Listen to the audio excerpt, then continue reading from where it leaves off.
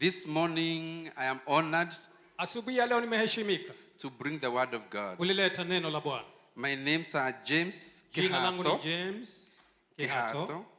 and I love the Lord as my personal Savior. Na nampenda Bwana kama mwokozi wa maisha yangu. I want to thank God because of our bishop, Nataka nimshukuru Mungu kwa sababu ya askofu Bishop Jimmy Kimani and Reverend Alice, na kasisi Alice for giving me this opportunity kwa kunipa nafasi kama hii to share the platform with them. ili niweze nikashiriki huu platform pamoja nao. And I know the Lord will not disappoint us. Na najua kwamba Mungu hatatukatisha tamaa. He has prepared something for us. Ameandaa kitu kwa sababu yetu. Because he never gathers his people in vain. Kwa sababu hakusanyi watu wake bila kusudi. There is a table that is set before you. Pana meza ambayo imeandaliwa kwa sababu yako. Hallelujah. Hallelujah. I am married Nimeoa to one woman, kwa mke mmoja ambaye ni mwanamke, Florence Werimo. Florence Werimo. I think you can stand up, please, Aweza kusimama and wave the church.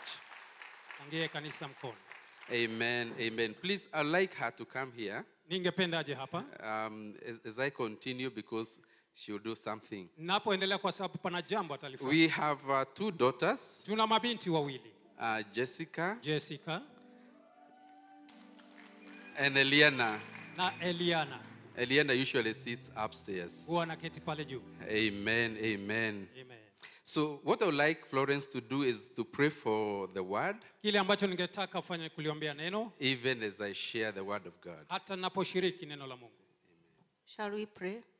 Our Father and our God, in the name of Jesus Christ, this morning, we want to thank you for gathering us in this sanctuary, dear Lord. We want to thank you for we know that, Lord, you do not gather your people in vain. And this morning, Lord, we want to thank you that you have prepared a table before us, oh dear Father. And we want to thank you that even as your word comes forth, Heavenly Father, we have enlarged our capacity, dear Father. Our hearts are open, dear Lord, to receive from you, oh God. And therefore, Lord, we want to thank you as we pray that, Lord, there is an anointing, dear Lord, that will cause your word to flow from his mouth, dear Father, from your mouth to his mouth, dear Lord, and through to each and every one of us, oh dear Lord. And Lord, we want to thank you that even as your word comes forth, my Father, we pray that, Lord, there will be healing, dear Father. We pray that, Lord, there will be hope restored, dear Father, and joy renewed, oh God, in our hearts. We want to thank you, Lord, and we want to bless you. In Jesus' name we pray. Amen. Amen. Thank you so much. Asante sana. Our topic today is threshing our mountains through anointing. Mada yetu leo ni kusaga milima kupitia upako. This year is the year of threshing our mountains. Mwaka huu ni mwaka wa kusaga milima yetu. And today we shall look at the aspect of anointing. Na leo tutaangalia swala la upako. You know, it was announced to us next week on Sunday, Ilitangazwa kwetu kwamba Jumapili we will ijayo have an anointing service. tutakuwa na ibada ya upako. And therefore it is very important for us to prepare ourselves Na hivyo ni muhimu sana kwetu tujiandae for this anointing service. kwa sababu ya ibada hii ya upako. I'll speak some few benefits of anointing, Nitanena mambo faida kadhaa za upako. and then I'll be done. Alafu nitakomaliza. But before then, I'd like us to read Isaiah 41 verse 14 and 16. Lakini kabla ya hapo ningetaka tusome Isaia 41:14-16. And please give us the New Living Translation. Tupe tafsiri ya New Living. New Living Translation. Isaiah 41 verse 14 to 16. Isaia 41 kuanzia mstari wa 14 hadi 16. I think my time is up. That's what I'm told up there. Pale juu naambiwa kwamba muda wangu umeisha. Praise the Lord. Isaiah 41 Isaia 41 verse 14 to 16. New Living Translation. I would like us to read together. some pamoja. Though you are a lowly worm, let's start again. 1, 2, go. Though you are a lowly worm, O Jacob, don't be afraid, people of Israel, for I will help you. I am the Lord, your Redeemer. I am the Holy One of Israel. Verse 15. You will be a new threshing instrument with many sharp teeth. Tear your enemies apart, making chaff of mountains. Verse 16. You will toss them into the air and the wind will blow them all away.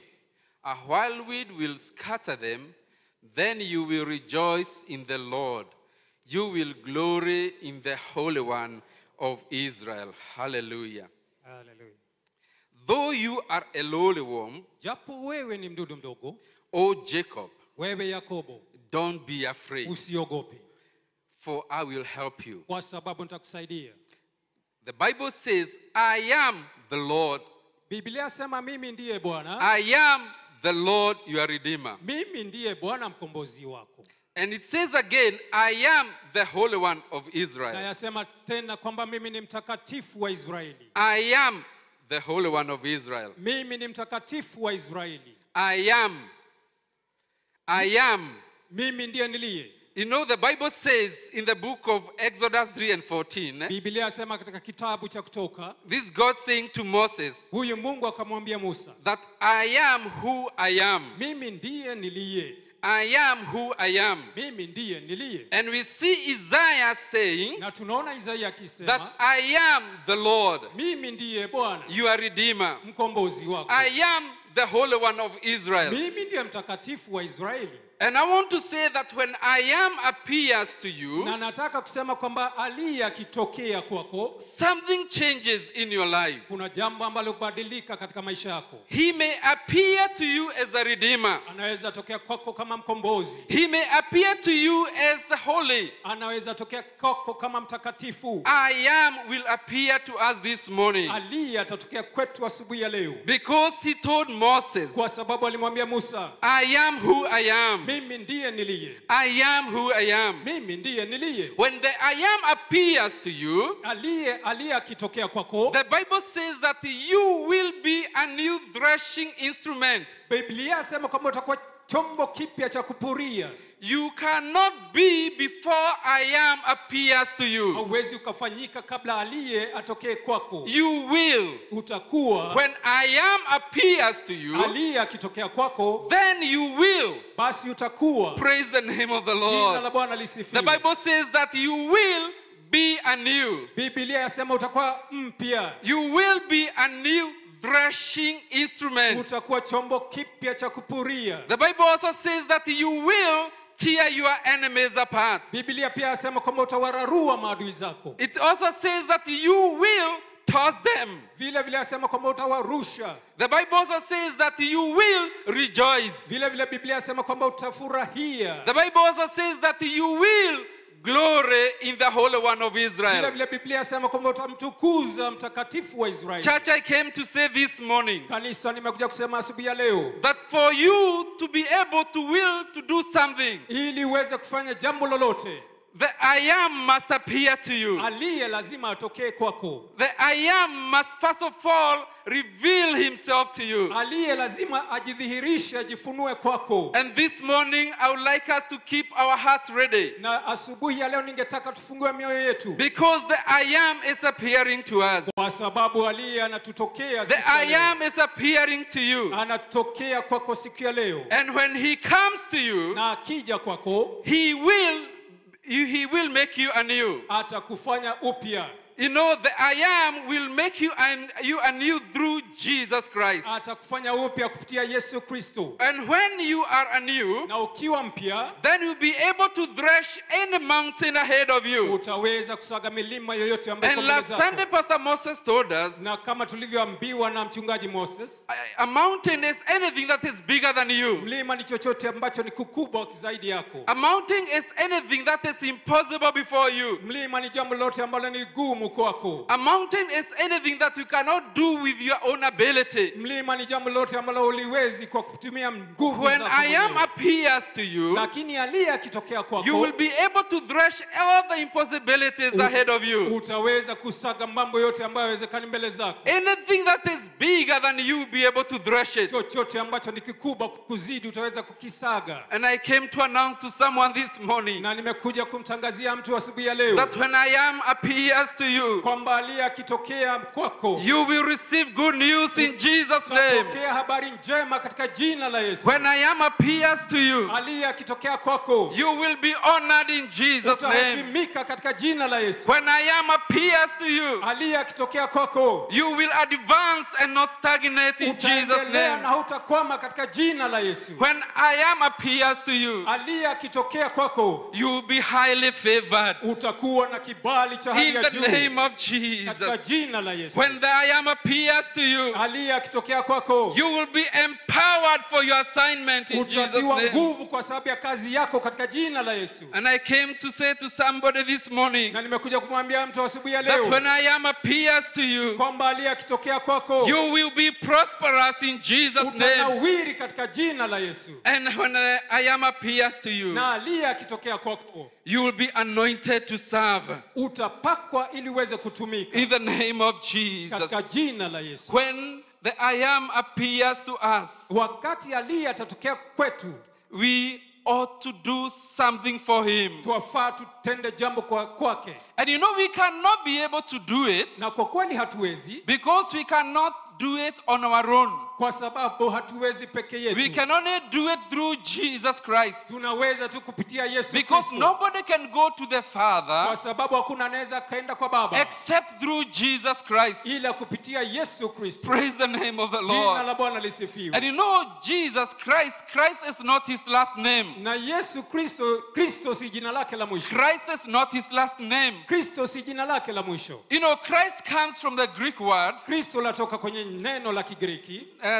meaning Christos. linalomaanisha Christos. Christos. Christos. It means anointed one. Yamaanisha aliyepakwa. So Christ means anointed one. Na hivyo Kristo la maanisha aliyepakwa. But when it is used as a verb in Greek, Lakini likitumiwa kama kitenzi katika lugha ya Kigiriki it means to anoint. linamaanisha kupaka. That means Jesus Christ is Kumaanisha Yesu Kristo ni the anointed one with his anointing. aliyepakwa na upako wake. The anointed one with his anointing, Aliyepakwa na upako wake. when he appears to us Akitokea kwetu and anoints us, na atupake, then we will. basi tutakuwa. Is there anything that you want to do in this life? Je, kuna jambo unataka kulitenda katika haya maisha? It's only through Jesus Christ, Ni kupitia tu Yesu Kristo. the anointed one with his anointing, Aliyepakwa na upako wake. that will make you be able to do it. Ambalo litakuwezesha wewe uweze And, kulifanya. and what is anointing? Upako ni nini? In Hebrew, in Hebrew word it is mashak. Katika Kiebrania ni mashak. M-A-S-H-A-C-H. M-A-S-H-A-C-H. Mashak. Mashak. It means to anoint Yamaanisha kupaka or to smear with oil. ama kupaka mafuta. It means to anoint. Inamaanisha kupaka. You see, in the Old Testament, Katika Agano la Kale, for anointing to take place, ili upako ufanyike, you know, it was a physical act. ilikuwa ni jambo ambalo la kiasilia. Like you have to come literally yourself Kwamba lazima ungekuja wewe mwenyewe and be anointed yourself. ili upakwe wewe mwenyewe. You cannot send a representative Hauwezi ukatuma mtu wa kukuwakilisha. or huwezi kutuma mugambo. Hallelujah. Amen. Huwezi kutuma mugambo. I know there are some quarters they receive mugambo, but the anointing is a physical act. Lakini upako ulikuwa ni jambo la kiasilia. And it involves smearing. Na lilihusisha kupaka. You know, smearing, you pick something and you smear to my brother Hilton. Inamaanisha kwamba unachukua kitu unanipaka. You smear it. Unanipaka. It also means to rub. Vile vile inamaanisha kupaka. I may take, some oil. Naweza nikachukua mafuta. And rub the oil on his forehead. Na nipake. It also means pouring on his forehead. Kumwagilia kwenye kipaji cha uso. Pouring on his forehead. Kumwagilia kwenye kipaji cha uso.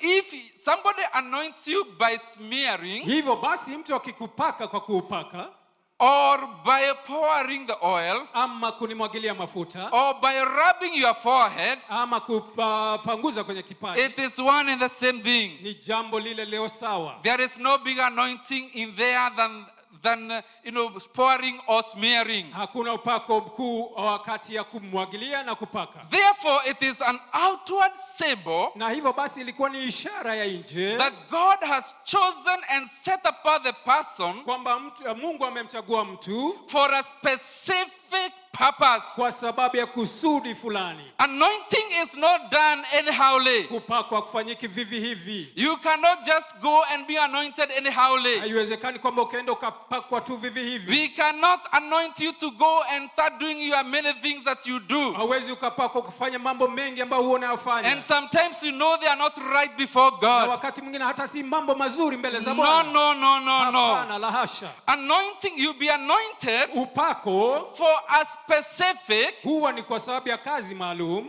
holy purpose. kusudi ambalo ni takatifu. Holy purpose. Kusudi ambalo ni takatifu. So the anointing we shall receive Hivyo basi upako ambao is utapokea for the holy purpose for us in this year 2024. ni kwa sababu ya kusudi ambalo ni la utakatifu mwaka huu And the 2024. purpose for the year Na 2024, kusudi la mwaka huu it 2024 is threshing the mountain. ni kusaga milima. It is threshing the Ni mountain. kusaga milima. There is nothing bigger that will stand before us. Hakuna jambo kubwa ambalo lasimama mbele yetu. We'll be able to thresh all of them. Naweza kusaga yote. Praise the name of the Lord. Hallelujah. You see, anointing is making the physical to line up with the spiritual. Upako ni kulifanya jambo la kiasilia liwe sambamba na lile la kiroho. And anointing Na upako is agreeing with what God has ordained in heaven ni kukubaliana na kile ambalo Mungu ametawaza pale mbinguni for the earth.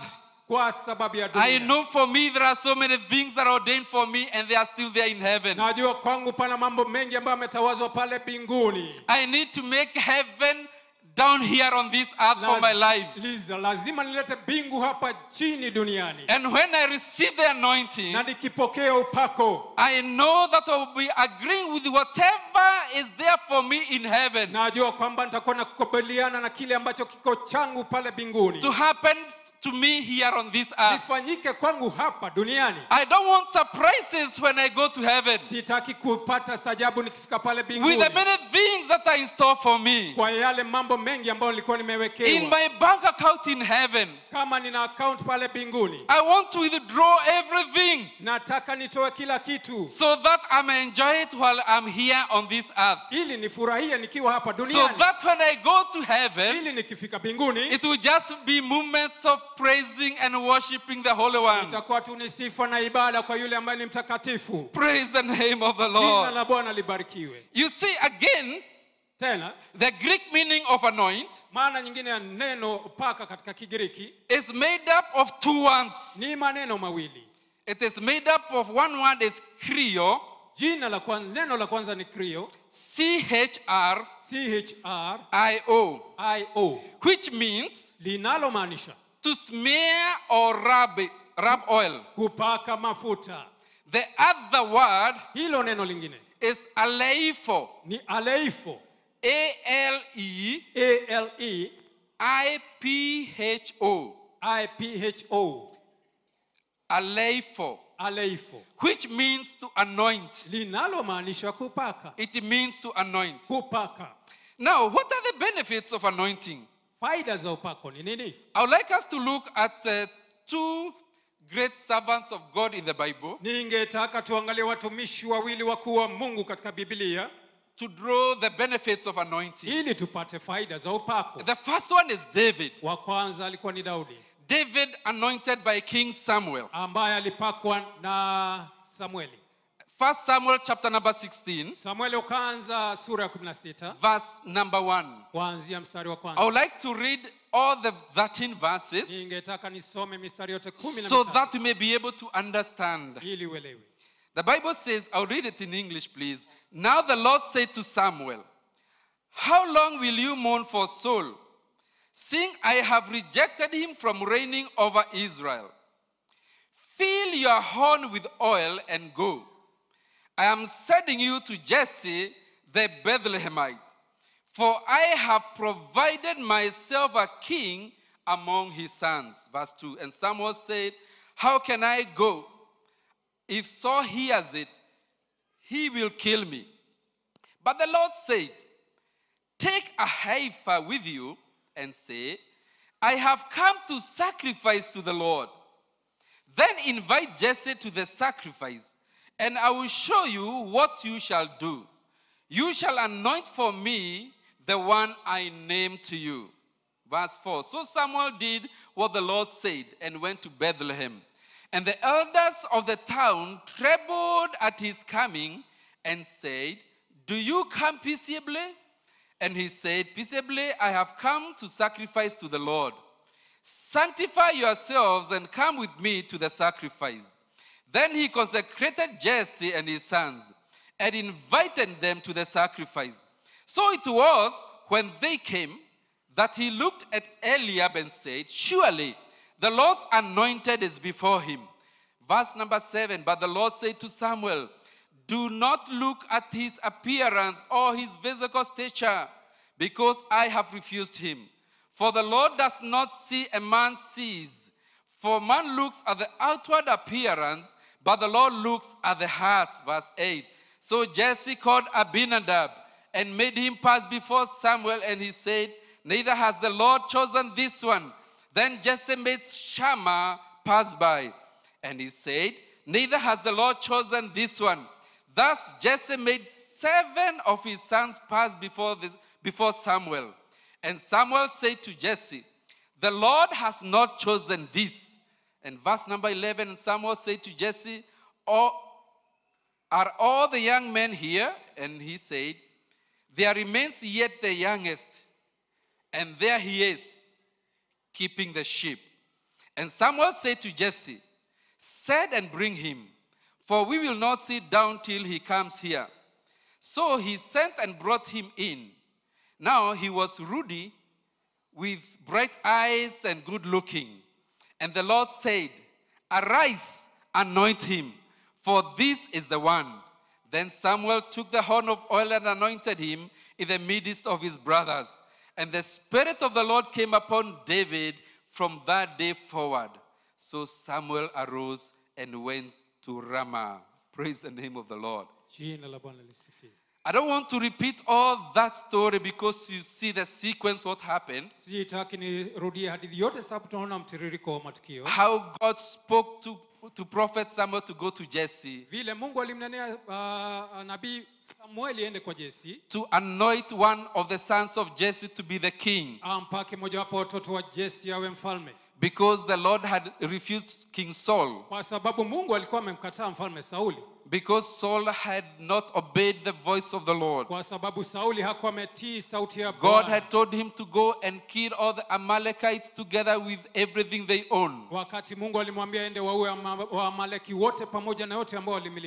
But he kept aside all the fat cows and everything that was good. And the Bible says that they actually killed the useless things. And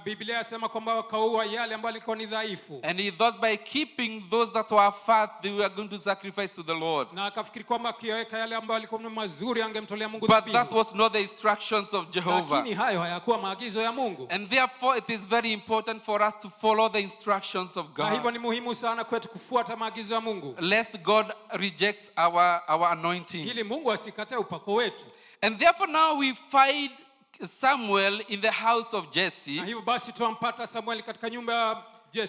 And now there's something that happened in verse number 2. When God was sending Samuel to the house of Jesse, he told him, take a heifer with you. Take a heifer with you. That means for you to walk to the place of anointing, you do not go to that place empty-handed. You do not go without your sacrifice. It is serious business, church.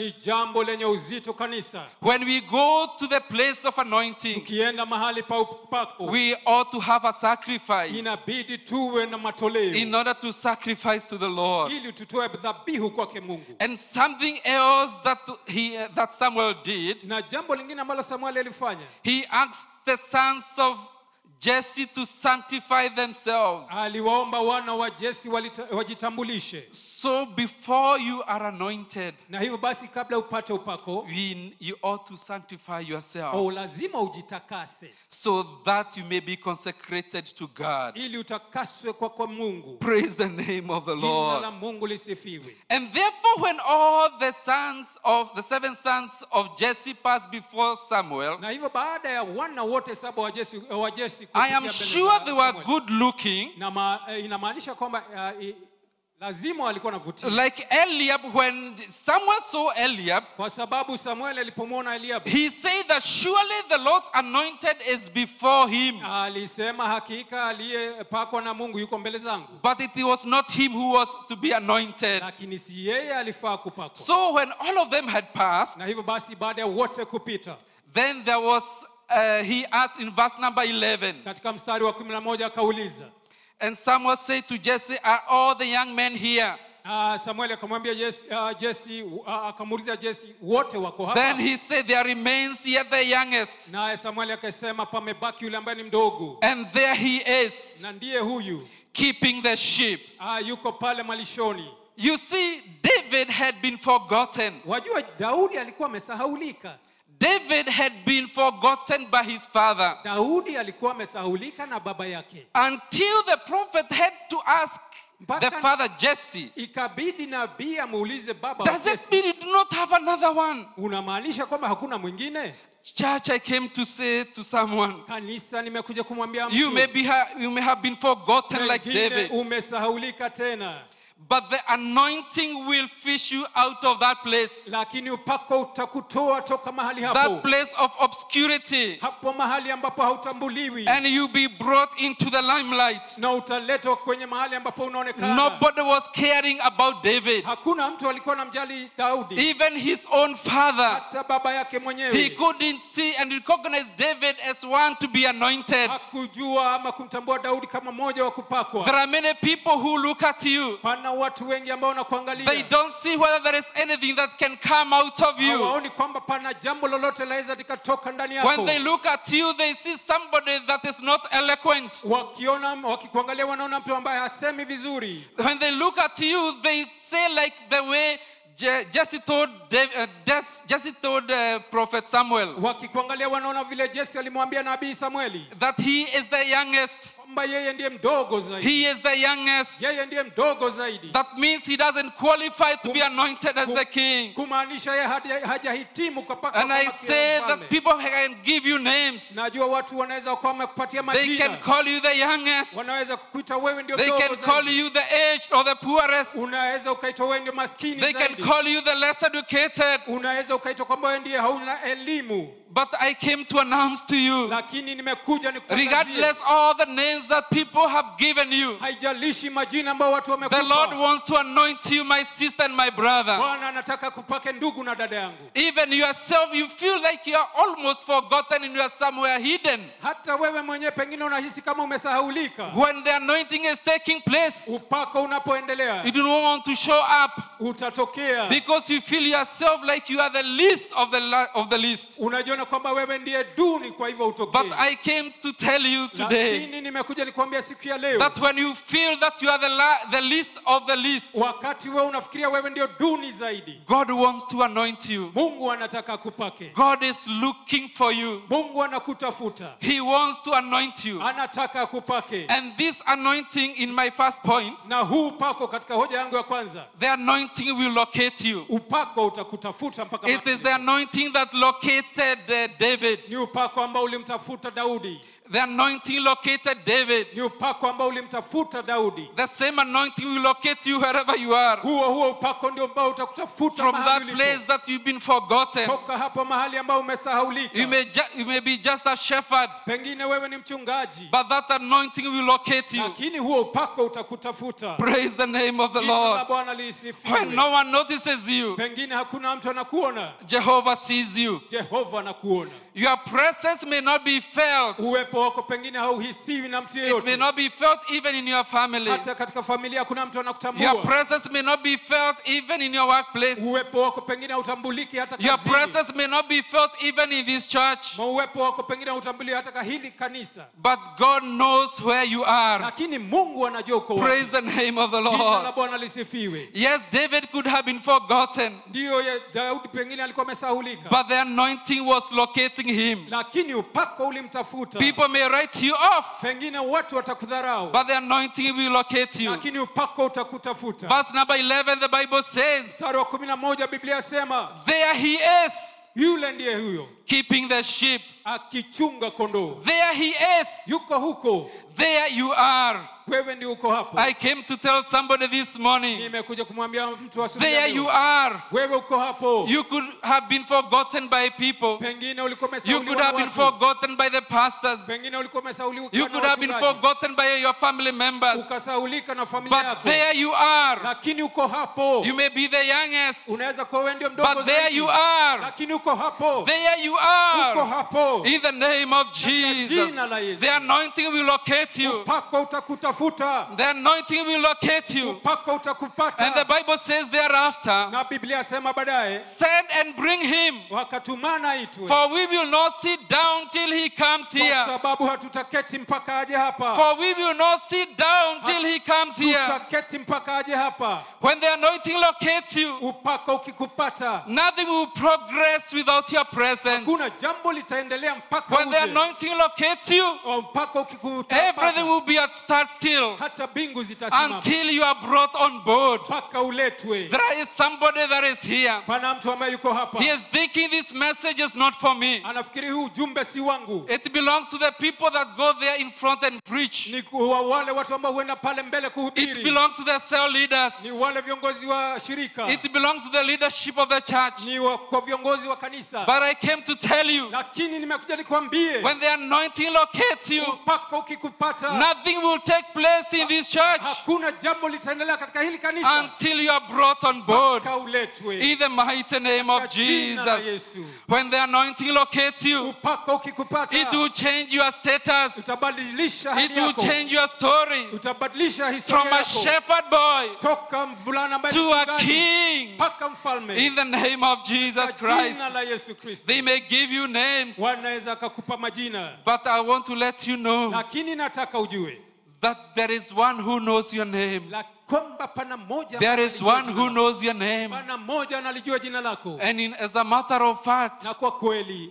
if you are born again, Kama umeokoka. he has written your name Ameliandika jina lako. in the Lamb's book of life. Katika kitabu cha When the uzima. angels are opening the book of life, Malaika wanapofungua hicho oh, kitabu. they are looking at that book and they are finding your name. Wanaangalia hilo jina na leo kitabu na unaona You may jina not lako. be known by your politician. Pengine haujulikani You may not na be known by the wanasiasa wako. president. Haujulikani na raisi. But God knows you. Lakini Mungu And you are anakujua. known in heaven. Na unajulikana pale mbinguni. And quickly, I would like us also to say that the anointing, the other benefit of anointing, Faida nyingine ya upako, it will validate you. itaweza kukupa kibali. It will validate you. Itakupa kibali. In verse number 12 Mstari wa 12. of 1 Samuel 16, Samueli wa kwanza 16. the Bible says, so he sent and brought him in. Biblia sema kwamba akamleta. Now he was rundi. Alikuwa ni mchanga. No, it means that he is healthy looking. Alikuwa na afya njema. He is glowing. Alikuwa na metameta, ameng'ara. You see, Anang'aa. just a minute before, Dakika moja kabla hapo, Samuel is asking Jesse, isn't there another younger person here? Samuel anamuuliza Jesse, kwani hakuna mwingine mchanga hapa? And he is looking over there. Na anaangalia huko. And he is saying, there he is. Na anasema ndiye yule. There he is. Ndiye yule. And then he was brought in. Alafu akaletwa ndani. Somebody keeping the sheep. Mtu ambaye alikuwa ni mchungaji wa kondoo. He is not on his sad best. Hakuwa amevaa vizuri, ameng'ara. Because he is taking care of the sheep. Kwa sababu alikuwa anafuga hao kondoo. I am sure he was sold all over. Alikuwa na mchanga kila mahali. But when he was called Lakini alipoitwa to the anointing place, mahali pa upako, there is something that changed. pana jambo lilibadilika. His countenance changed. Uso wake ukabadilika. And all of a sudden, Na ghafla he was good looking. akawa anapendeza. He was looking healthy. Alikuwa anaonekana mwenye afya Praise the njema. name of the Jina Lord. la Bwana When lisifiwe. the anointing locates you Upako ukikupata and you obey to come, na uletwe, your countenance will change. basi sura yako itabadilika. Your countenance will change. Maumbile yako If yatabadilika. you've been having a dropping face Kama umekuwa na uso ambao ulikuwa umeanguka chini without any smile, bila tabasamu when the yoyote, anointing comes upon you, alafu upako uwe juu all of a yako, sudden the Ghafla- countenance will changes. ghafla uso wako utabadilika. You will start glowing. Utaanza Praise kung'aa. the name of the Jina Lord. la Bwana lisifiwe. Hallelujah. Hallelujah. It will validate you. Itaweza kukupa kibali. The Bible says in verse number 12, let me read the whole of it. So he sent and brought him in, and he was ruddy, meaning he was healthy looking or glowing, with bright eyes and good looking. And the Lord said, arise, anoint him, for this is the one. Naye Bwana akasema, inuka umpake kwa sababu ni huyu. Arise, anoint him, for this is the one. Inuka umpake kwa sababu ni huyu. Arise, anoint him, for this is the one. Inuka umpake kwa sababu ni huyu. There is nothing as good Hakuna jambo as jema God validating it is me to be anointed. kama Mungu kusema kwamba ni mimi wa kupakwa. Yes, you may be called to the altar, Ni kweli uweze ukaitwa kwenye madhabahu, but when heavens opens up lakini mbingu zikifunguka and God says this is the one, na Mungu aseme ndiye huyu, it changes the whole story. hubadilisha mambo yote. Being validated by God himself. Kupata kibali cha Mungu mwenyewe. Yes, you can be validated by men, Ni kweli uweze ukakubalika na but it mwanadamu, is far much better to be validated by God. lakini ni bora zaidi kukubalika na Mungu. Amidst many people, Kati ya watu wengi you'll be singled out, utakuwa umetolewa, and heaven will say, this is the one. na mbingu itasema ndiye huyu.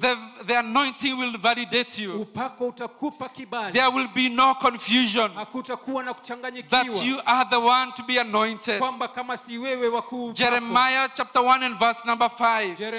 Jeremiah sura kwanza. The Bible says that before I formed you in the womb, Biblia yasema kwamba nikuumbe kwenye utumbo I wa knew mama. you. Nilikujua Before you were born, hata kabla ya kuzaliwa. I sanctified you, Nikakutenga and I ordained you a prophet to the nation. ili uwe nabii kwa mataifa. Before I formed you in the womb, Hata kabla nikutengeneze kwenye I knew utumbo. you. Nilikujua. And I came to announce to you today Na nimekuja kukutangazia that leo. before you are conceived, Hata kabla uumbike God knew you. kwenye utumbo wa mama, Mungu Before you alikujua. came to this world, Hata kabla uje kwenye hii dunia, God knew you. Mungu alikujua. That means you started existing before you are conceived. Kumaanisha kwamba uliumbika hata kabla ya kutungika kwenye utumbo wa And mzazi. that's why God is saying, this is the one. Ndio sababu Mungu anasema ndiye huyu. Because he knows you from eternity. Kwa sababu Mungu anakujua tangu kale. He wants to anoint you. Anataka kupake. He wants to validate you Anataka kupe kibali. in the name of Jesus Christ. Jina la Yesu Kristo. The third benefit of anointing, Faida ya tatu ya upako, it will separate you. itakutenganisha. In verse number 13, Katika mstari wa 13, then Samuel took the horn of oil Samueli akachukua ule pembe wa mafuta and anointed him in the midst of his brothers. na akampaka mbele ya ndugu zake. And anointed him in the midst of his brothers. Na akampaka mbele ya ndugu zake. In the midst of your family, Katikati ya familia yako, in the midst of your workmates, katikati ya wafanyikazi you wenzako, will be anointed. utapakwa. In the midst of his brothers, Katikati ya ndugu zake, David was anointed. Daudi alipakwa. In the midst of your colleagues, Katikati ya wafanyikazi you wenzako, will be anointed. utapakwa. In the name of Jesus Christ. Jina la Yesu In the Kristo. midst of the people that that know you, katikati ya watu ambao wanakujua, you will be anointed. utapakwa. In the midst of this congregation here, Katikati ya hili kusanyiko hapa, you will be anointed. utapakwa. In the name of Jesus Christ. Katika jina la Yesu And Kristo. that anointing Na huo upako will separate you utakutenganisha from them. toka kwao. In the name of the Lord. Katika jina la Bwana. Leviticus 20 and verse number 26. Walawi 20 mstari wa 26. The Bible says, and you shall be holy to me. Na mtakuwa watakatifu kwangu. For I, the Lord, I am holy. Kwani mimi Mungu ni mtakatifu. And have separated you from the peoples, Na nimewatenganisha toka kwa watu wengine. that you should be mine. Ili muwe watu wangu. The Lord has separated you Bwana amekutenganisha. through this anointing Kupitia huu upako. to become His. Ili uwe wake. I'm looking forward Na tazamia. when all of us Wakati sisi in sote. this congregation, Katika hili kusanyiko. God can say that these are my people. Mungu anaweza akasema hawa ni watu I have wangu. separated them. Nimewatenganisha. And you are being separated Na unatenganishwa. for a specific Kwa purpose. sababu ya kusudi maalum. In the name of Jesus Katika Christ. jina la Yesu Kristo. Because God has chosen us. Kwa sababu Bwana amekuchagua. 1 Peter chapter 2 and verse 9. Petero wa kwanza. But you are a chosen people, Lakini nyinyi ni watu ambao a royal mmeteuliwa. priesthood, Makuhani a ambao holy nation, taifa takatifu. God's special possession. Watu maalum wa Mungu. Praise the name of the Lord. Jina la Bwana I don't know lisifiwe. how many chosen people are here this morning. Sijui ni watu wangapi walioteuliwa wako hapa asubuhi. I don't know how many people are God's special possession. Sijui ni watu wangapi ambao ni mali maalum ya Mungu hapa. But I came to announce to you Lakini nimekuja kukutangazia the benefit of anointing. faida za upako. It will separate you to Itakutenganisha become God's special possession. ili uwe mali maalum ya It will Mungu. separate you Itakutenganisha to be God's special chosen people. ili uwe mtu maalum aliyechaguliwa Praise na the name Mungu. of the Lord. Jina la Bwana And lisifiwe. the fourth one, Na jambo la nne, the other fourth benefit is that it will empower you. litakupa nguvu. The anointing will empower you. Upako utakupa nguvu. The anointing will empower you. Upako utakupa Verse number uwezo. 13 Mstari wa 13. of 1 Samuel chapter 16. Samueli wa kwanza 16. And the Spirit of the Lord came upon David that day forward. Naye roho wa Mungu akawa juu ya Daudi kuanzia siku hiyo kuendelea. And the Spirit of the Lord came upon David from that day forward. Naye roho wa Mungu akawa juu ya Daudi kuanzia siku hiyo kuendelea. I would like to say, when you are anointed, Na ningetaka kusema kwamba the ukipakwa, Spirit of the Lord will come upon you. roho wa Mungu atakuwa juu The yako. Spirit of the Lord will come upon you. Roho wa Mungu atakuwa juu And yako. the Spirit of the Lord will come upon you to empower you. Na roho wa Mungu atakuja ili akupe uwezo. The anointing will invoke the power of the Holy Spirit to rest on you. Utahusisha nguvu za roho wa Mungu juu yako. Acts chapter 1 and verse number 8. Matendo ya Mitume sura kwanza. But you will receive power Lakini mtapokea nguvu. when the Holy Spirit come upon you. Roho wa Mungu akija juu yenu. So when you are anointed, Na hivyo basi ukipakwa, you will receive power. utapokea uweza. You will receive power. Utapokea uweza. You will be empowered. Utakuwa na nguvu. Whatever has been impossible, Kile ambacho hakikuwa you will be kinawezekana, able to do it utaweza kulifanya. because it will be possible Kwa sababu itawezekana through being empowered kupitia nguvu by the Holy za Spirit. Roho Mtakatifu. Praise the name of the Jina Lord. la Bwana lisifiwe. The fifth benefit of anointing, Faida ya tano. we will find it in the prophet's soul. Nabii Sauli. In 1 Samuel chapter number 9. Samueli ukaanza sura ya 9. And I know all of us know the story about Saul. Najua kwamba sisi sote tunajua simulizi ya Sauli. His father was Kish. Baba yake alikuwa ni Kish. And his father was a mighty man of power. Na alikuwa ni mtu mwenye nguvu na uweza. That means he was a rich and wealthy man. Kumaanisha alikuwa ni mtu mwenye mali. In chapter 9, 1 Samuel chapter 9, Sura ya 9 Samueli wa kwanza, we read how he lost part of his flock. tunasoma jinsi ambavyo alipoteza sehemu ya mifugo wake. The donkeys got lost. Punda wakapotea. And therefore, Na hivyo Kish asked his son, Kish akamuuliza mwanawe who was called Saul, aliyeitwa Sauli, to go and get one of the servants aende amchukue mtumishi moja, to go and look after or to look for the lost donkeys. ili waende wakatafute hao punda ambao walikuwa wamepotea. So Saul and his servant, Na hivyo basi Sauli na mtumishi they wake went through Ephraim, wakaenda Ephraim kote, Shalisha and Shalim and Zuph. Shalisha, Shali na Zuf, And they did not find the lost donkeys. na hawakupata hao punda ambao walikuwa wamepotea. And when evening came, Na jioni Saul told the servant, Sauli akamwambia mtumishi, now look, tazama, it is evening, sasa imekuwa ni jioni and we have not recovered the donkeys. na hatujawapata wale punda. It is better for us to go back home, Ingekuwa ni bora zaidi turudi nyumbani, lest our father Kish ili baba yetu Kish will start worrying about us instead of the lost donkeys. asiwe na wasiwasi kutuhusu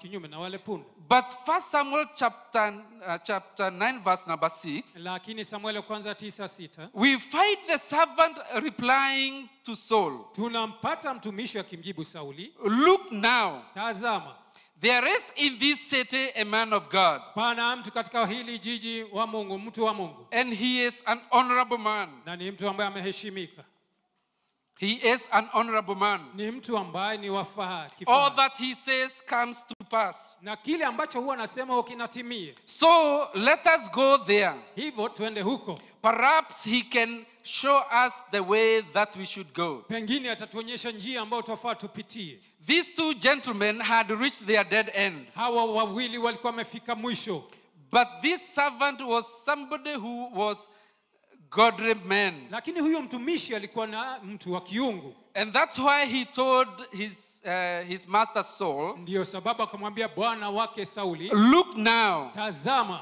there is in this city a man of God, katika hili jiji pana mtu wa Mungu, and he is an honorable na man. ni mtu ambaye ameheshimika, He is an honorable ni man. mtu ambaye All that ameheshimika. he says surely comes to pass. Kile ambacho husema huwa kinatimia. And I dare say to this congregation this morning and to those that are listening me, Na hivyo basi ningetaka niwaambie kusanyiko leo that there is in this city of Zimmerman kwamba pana mtu katika hili jiji la Zimmerman, a man of God. mtu wa Mungu. There is in this city of Zimmerman Katika hili jiji la Zimmerman a man of God, pana mtu wa Mungu, an honorable man. mtu ambaye ameheshimika, And that man is our Bishop Dr. Jimmy Kimani. na huyo mtu ni askofu wetu Jimmy. There is a man of God in this city of Zimmerman. Pana mtu wa Mungu katika hili jiji la Zimmerman. There is an honorable man in this city of Zimmerman. Pana mtu wa kuheshimika katika hili jiji And la what he Zimmerman. says comes to Na pass. kile ambacho huwa anasema huwa kinatimia. There is an honorable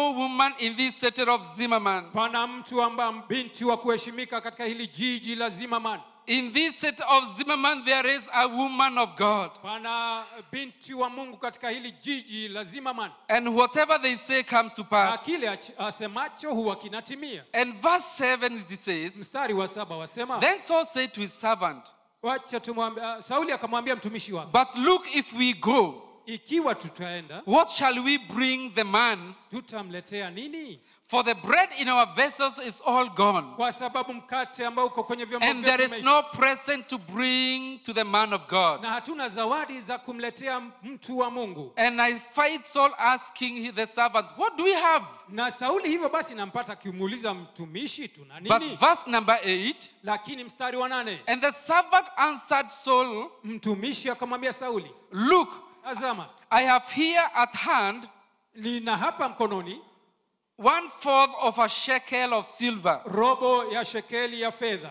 I will give to the man of God. Nitampa mtumishi wa Mungu. I will give to the man of God. Nitampa mtumishi wa Mungu. You know, Saul was worried. Wajua Sauli alikuwa ana wasiwasi. He is being introduced to a man of God. Anatambulishwa kwa mtu wa Mungu. And something happened within him. Na kuna jambo ambalo lilifanyika ndani yake. He realized the anointing in this man of God. Akatambua upako ambao ulikuwa katika mtu huyu, mtumishi That wa I Mungu. cannot go empty-handed. Kwamba siwezi nikaenda mikono mitupu. They had finished everything. Walikuwa wamemaliza kila kitu. And therefore the servant had to step in. Na hivyo basi mtumishi ilibidi aingilie. And he said, I have a 1/4 of shekel of Akasema silver. nina robo ya shekeli ya fedha. This is all that they had. hii pekee ndio walikuwa nayo.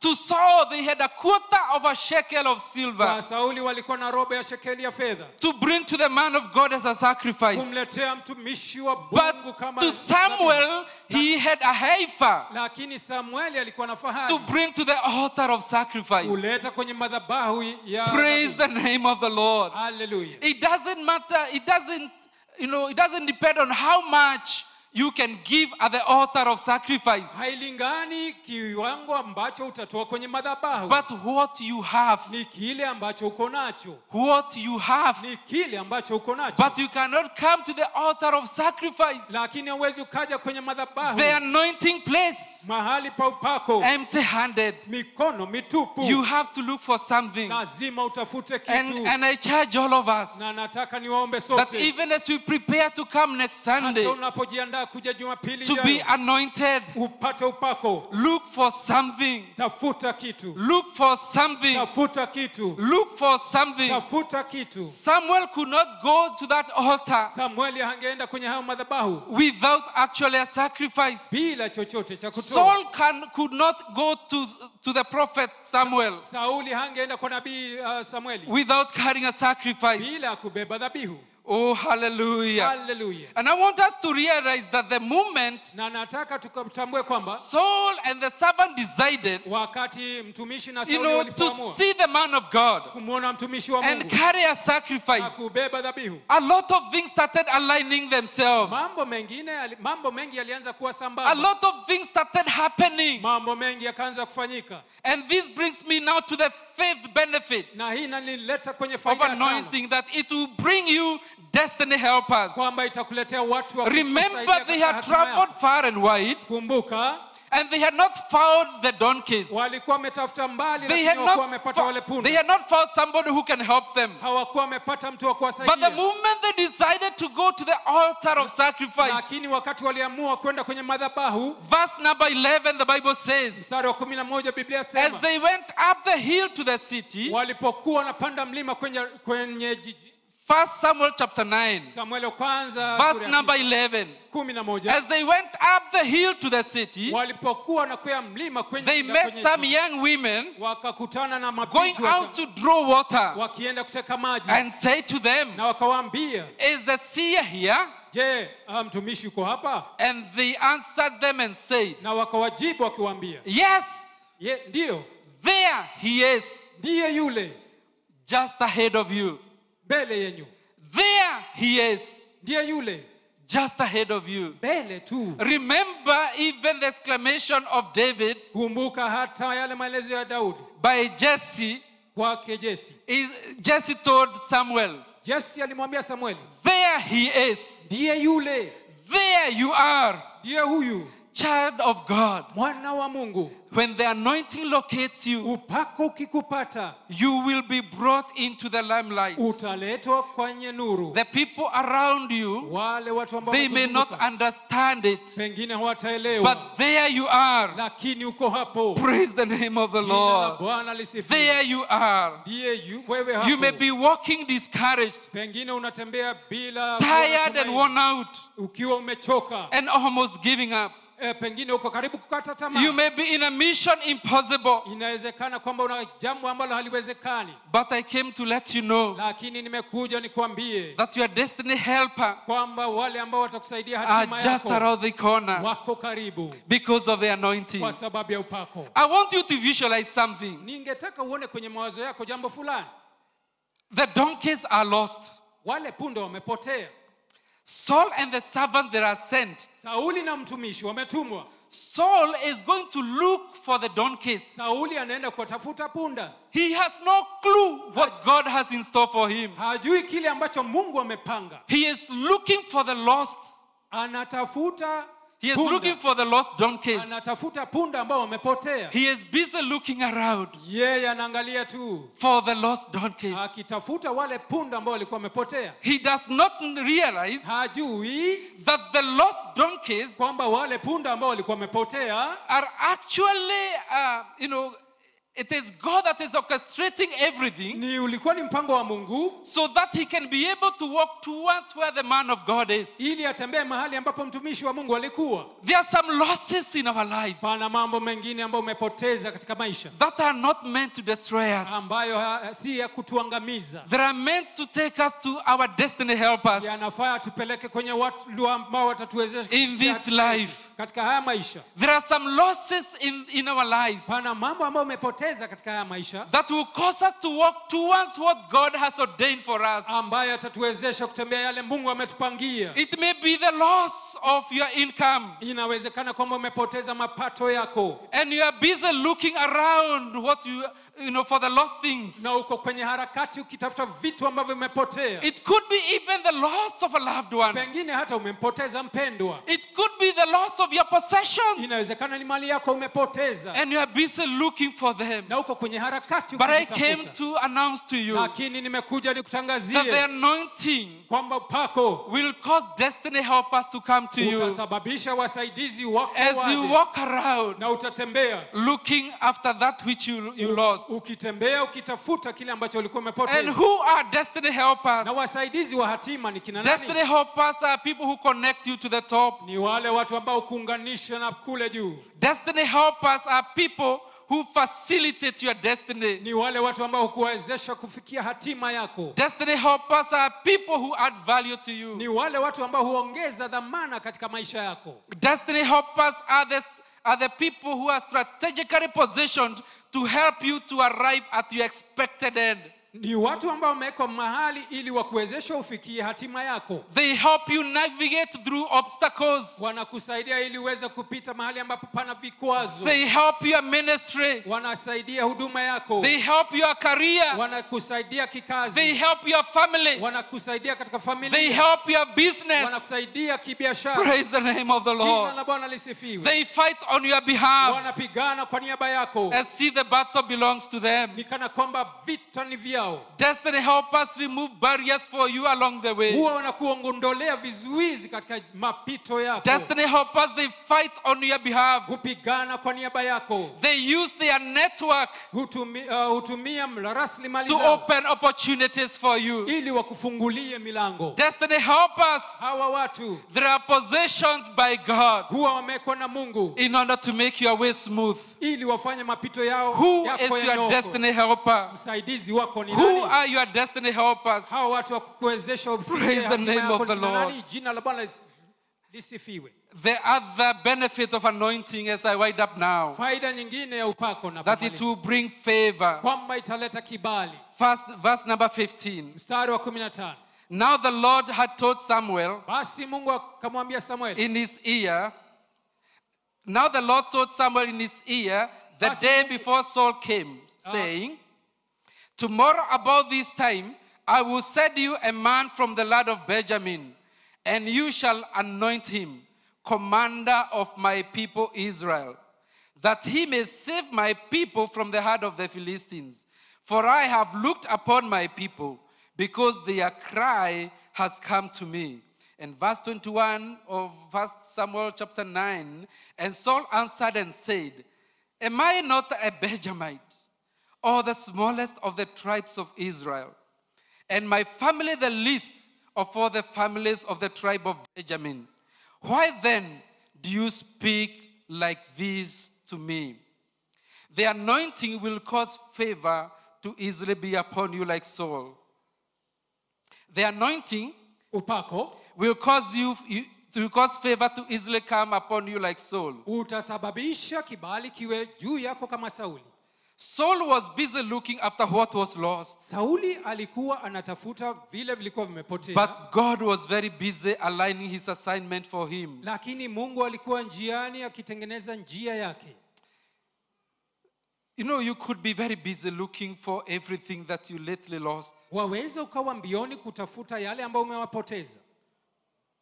But God is very busy ordering your footstep Lakini Mungu yuko mbioni akitengeneza to the mapito place that he has anointed, to the place of anointing, kwa mahali pa upako. the anointing of your assignment. Upako katika kazi yako. Because when the anointing rests upon you, Kwa sababu pako ukiwa juu yako, favor will locate you. kibali kitakupata, It will bring you before great men. kitakuleta mbele ya watu wakuu. And I would like us to rise up to our feet at this point. Ningependa tusimame kwenye miguu yetu, Because I know that the anointing kwa sababu najua upako is so heavy upon us. uko juu yetu, And we ought to move according to the anointing of God. na tunafaa tutembee kulingana na upako wake Mungu. Even as we prepare ourselves Hata tunapojiandaa for the physical anointing kwa upako wa kiasilia next Sunday, Jumapili ijayo, we ought to prepare tunafaa tujiandae through sanctification. kupitia utakaso. We need to sanctify ourselves, Na hivyo basi lazima tujitakase, sanctify our lives, tutakase maisha yetu, make ourselves ready tujitayarishe to be anointed. ili tuwe na upako, For there is a great assignment ahead of us upon our lives. kwa sababu pana kazi kubwa mbele zetu. Without a doubt for all of us, Bila shaka kwetu sisi sote, God has ordained us to do a special and a certain task. kila mtu amechaguliwa atekeleze kazi maalum, And therefore we ought to be anointed. na hivyo basi tunafaa kuwa na upako. And this morning God is saying, Na asubuhi ya leo Bwana anasema, there he is. ndiye huyu, There he is. ndiye huyu, The man of whom I spoke to you about. huyu mtu ambaye nilikukunenea kumhusu. There you are. Wewe ndiye huyu, The person Bishop has been thinking about. mtu ambaye askofu amekuwa akimfikiria. He has already prepared for next Sunday Ametayarisha Jumapili ijayo so that you may be anointed. ili upakwe, Because he is thinking about me and you. kwa sababu anakufikiria wewe pamoja na mimi, For us to be anointed, ili tuweze kupata upako, in order for us to be able to complete our assignments, ili tuweze kutekeleza majukumu yetu, in order to have our destiny helpers, ili tupate wale ambao watatuunganisha na hatima zetu, in order to have the favor of God upon our lives, ili tupate kibali cha Mungu juu ya maisha yetu, in order for us to be separated to God, ili tuweze kutengwa kwa Mungu, in order for us to be validated by God, ili tuweze kupata kibali chake Mungu, in order for the anointing to locate us. ili upako uweze kutupata. Everything has been set in place. Kila kitu kimepangwa. The only thing that we require to do Kila kitu ambacho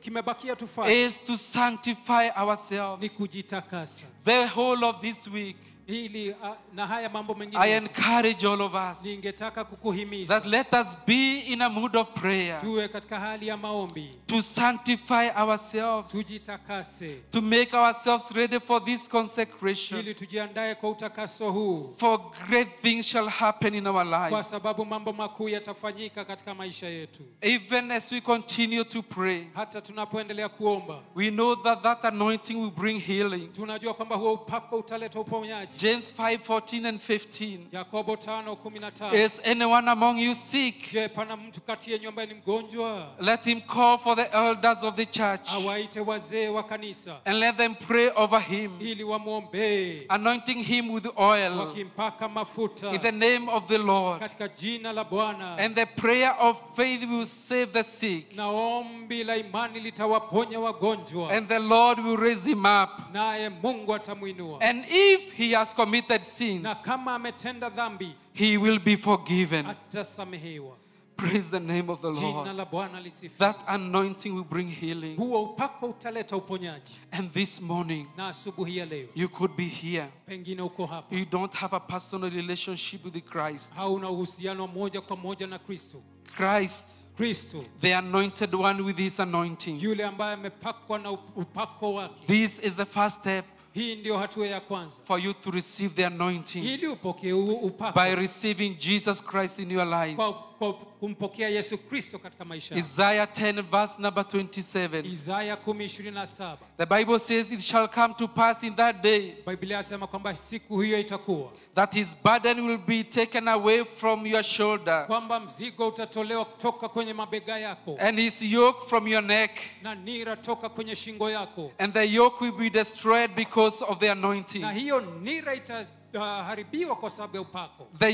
The anointing will remove every burden. Upako utaondoa mizigo yote. The anointing will break every yoke.